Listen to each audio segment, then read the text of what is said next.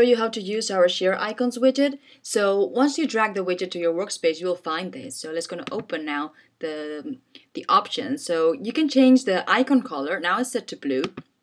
I'm going to change the color to purple. And you can also change the mouse over color. So let's leave it here to blue so you can see this once we preview it. Okay, so now I'm going to leave it like this. You can choose the icon size. Now it's set to 2, but let's make this big. Okay, set to 5. And you can choose the icon padding too, and the link target if you wanted a pop-up or a new window or in the current window. So I'm going to leave it as a pop-up. Okay. And now you have to choose the Facebook URL, Twitter, LinkedIn, Google, or Pinterest and Tumblr.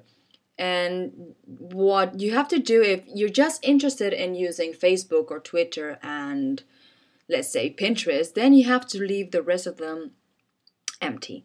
So the thing is that I'm going to, for example, delete this one here and this one here. Okay, so see how even in the preview it would disappear.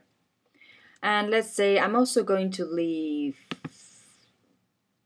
let's say Pinterest, I'm going to delete it too. Okay. All right, so let's preview this now. So I'm going to roll my mouse over so you see how it changes to the blue color. Great, it works. And now I'm going to click over it. So now you'll see how Facebook, see how the pop-up appears? Okay, so now you can share it on your Facebook account. Same thing. Sorry, I'm going to leave this.